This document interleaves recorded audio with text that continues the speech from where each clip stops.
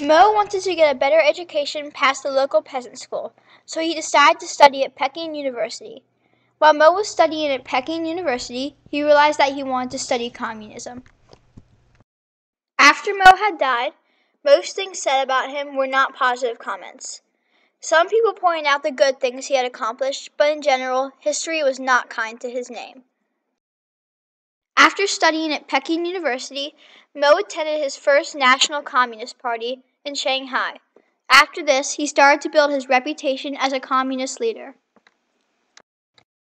A small group of peasants from the Hunan village followed Mo to the Jiangxi Mountains to be a part of his army.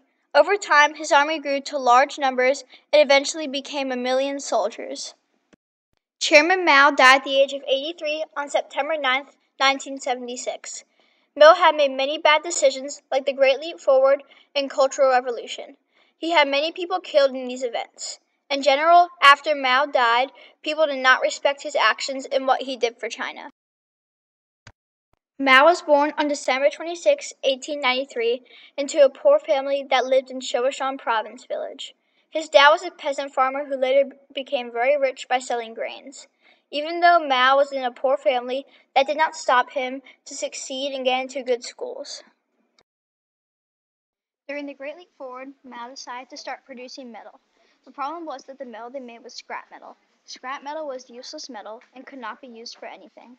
People lost their household items and farm implements because the Red Guards took them to make metal.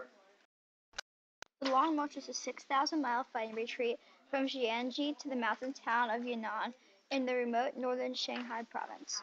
Only a tenth of the 80,000 fighters died, and from then on, Mao was considered an undisputed leader. This is described as the Long March to Power. The Great Leap Forward was a horrible event for China. This was a 5-year plan to have agriculture go up, but instead it went rocketing down. Tens of millions of people died because of this, and it was a disastrous event. The Cultural Revolution was a plan to modernize China. Mao was having his Red Guards torture teachers and principals because they taught the Four Worlds. Everyone in China had a little red book that they read out of to praise and pray for Chairman Mao. Red Guards were sent to people's houses to search for Four Worlds items. The Cultural Revolution was a different approach to China that had many people killed and was a bad idea.